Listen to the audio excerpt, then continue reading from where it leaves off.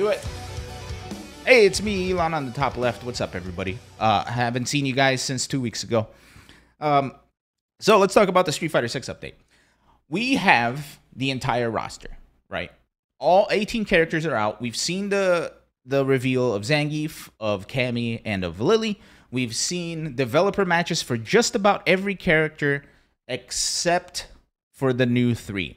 However, this past week, we got a developer match featuring Zangief and Marissa. And boy, oh boy, it's an interesting one.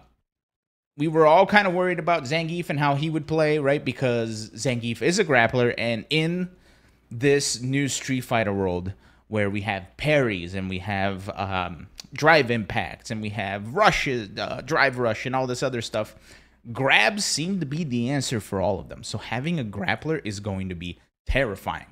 And as we've seen from this developer match, he is scary. Scarier than usual, I'd say.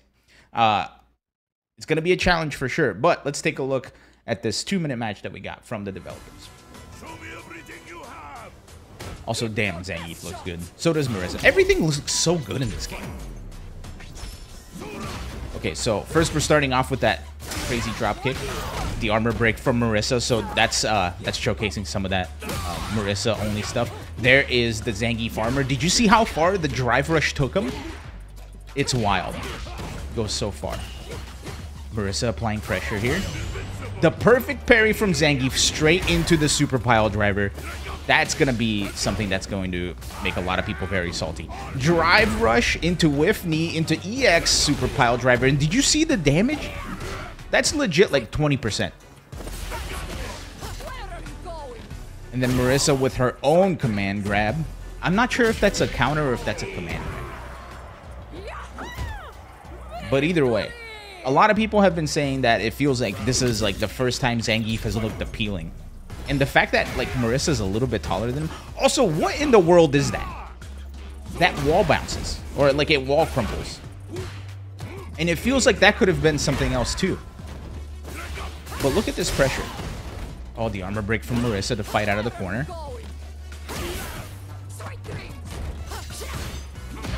That looks like a stance cancel. There is what looks like is one of Zangief's target combos. And then that drop kick. That drop kick looks so crazy.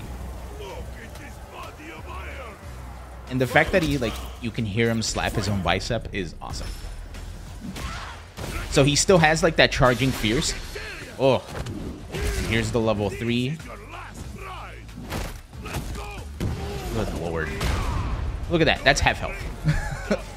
That wasn't even a CA. I can't even imagine what the CA version of that's going to be. Ooh, that's the drive impact. And then the EX lariat. We got to get used to that. Oh, goes under. And here comes Marissa with her level 3. This is a CA. And I think this is the first time we've seen this on full display where she puts a heart on your face.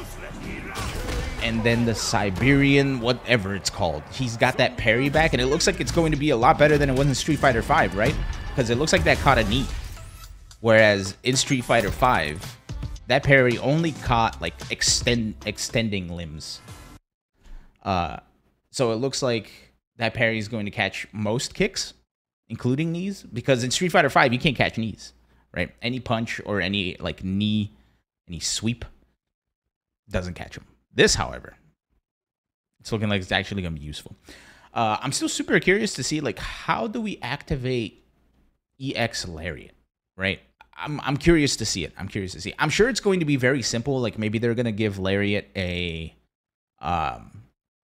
either a command or it's something as simple as, like, 3 buttons plus a kick or something, right? Who knows? Who knows? I just want to play this game, man. It's with both of these games. It's with all of these games. I just want to play them, dude. I just want to play them. What the hell?